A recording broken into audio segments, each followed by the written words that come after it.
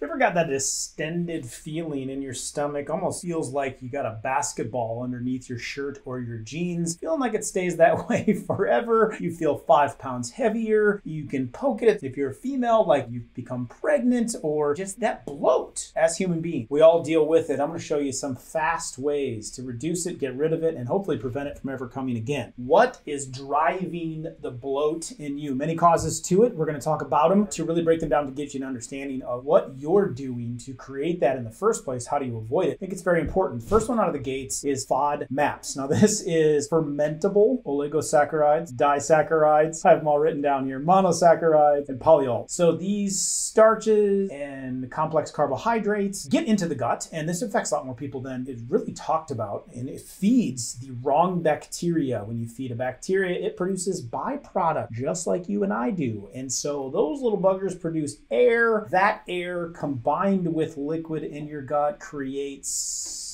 the effervescence. So that's what's feeding it. So a lot of times with someone that has a FODMAPs issue or a sensitivity to these foods, these could be potatoes, they could be starches, these could be dairy foods, they could be onions, garlics, artichokes, cashews, can create these kind of problems in people. And so there's many of them that do it. Cabbage can be a big one, broccoli, cauliflower. These are foods that I really like. Brussels sprouts, some of them oats, apples. We talked about dairy products. Anything potato-based can have a lot of these in there, and then it creates that feeding of the wrong bacteria. Also along those lines is SIBO, which is small intestine bacteria overgrowth. And so bacteria that is supposed to reside mostly in the large intestine makes its way up to the small intestine. And so in this area of your digestive tract, you can get a lot of distension because the wrong people are living in the wrong location. We're getting crowded. It's like a crowded city, and they're eating and they're producing, they're eating and they're producing, and it creates this bloat, let alone a lot of digestive system distress and autoimmune related conditions. So that overgrowth of bacteria can be addressed to reduce it down. We're going to talk about those things in a moment. Next, could be just digestive distress, irritable bowel syndrome, Crohn's disease, gastroparesis, when the stomach just empties too slowly. It's just creating a lot of backup in the system. Constipation, of course, being one of those as well. Sugars can do this. Sugar alcohols can also do this. Eating too much fructose, not only hard on the liver, but can create the bloat. Sugar alcohols, they don't absorb very well. A system in the body can't really break them down, so they enter the bloodstream, then they end up in the digestive system, and they're passed through the system. So a lot of what is eaten, 90+% of it, is eventually just passed out. And so that can create digestive distress, flatulence, let alone bloating for a lot of people that do have them. So sorbitols, erythritols, even stevia sometimes can create this response.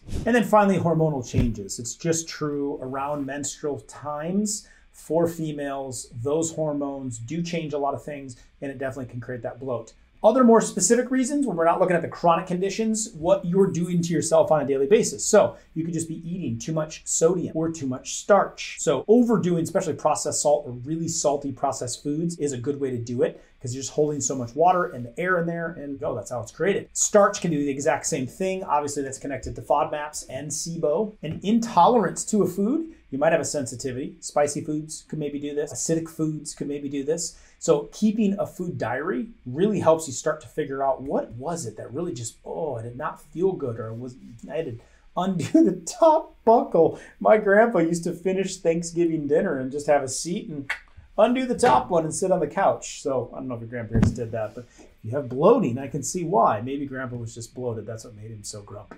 Keep an eye on the sugar alcohols, even included xylitol, mannitol can be hidden in protein bar or something that you could be consuming. Overeating straight up, it's just, the stomach is distended, but you're going to feel that bloat. That's a fast way and a fast track to it. Too many carbonated beverages might be doing it, whether they're alcoholic or non-alcoholic. MSG containing foods. That's going to not only have a lot of salt in it, but MSG, really bad for your brain as well. Overeating packaged foods, as well as eating too quickly. So when you track these things, you can start to understand, when you have those lists of reasons, and keep just a little food journal. When I'm walking people through our life challenges, they get a workbook and they're keeping track. How did I feel? Why did I feel that way? When you're doing that, it can really be beneficial to help you to understand which of those foods triggered you the most, so that you can avoid the bloat. It just doesn't feel good. Okay, fast solutions. What can we do to quickly get rid of this? That's what we wanted to get to. So number one, move.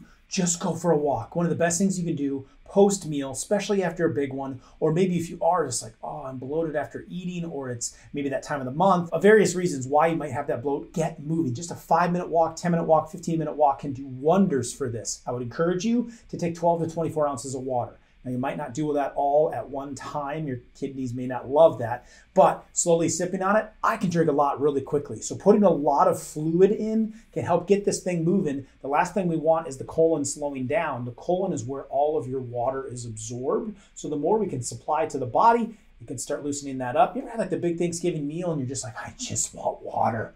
Your body gets so dehydrated because of the overwhelm of sodium and all those ingredients and all that food, and the colon is just trying to pull all of it down into your digestive system. So help it out, put a lot of fluids in really quickly, and get on the move. Throw in some quick fiber, okay? My favorite ones, if you have prune juice available, that's a decent one to try. I love flax seeds. Those may be easy in a smoothie. You could also sneak in some spinach into a smoothie. Chia seeds are another great option. You could do chia seed pudding. Nurse Livingood has a great one of those that I love. Or you could also just go, if you're not dealing with like a FODMAP side of things, you could maybe go for just a little bit of sauerkraut. Cabbage, you don't want to overdo, but just a little bit might just give you enough fiber and probiotics to nourish the system. Crank up the potassium. That's quickly going to get you going the right direction. Potassium is so underrated and we underutilize it and don't get enough oftentimes, especially if we're eating a lot of processed food. Give yourself some electrolytes and some nutrients. Now, you could grab a banana.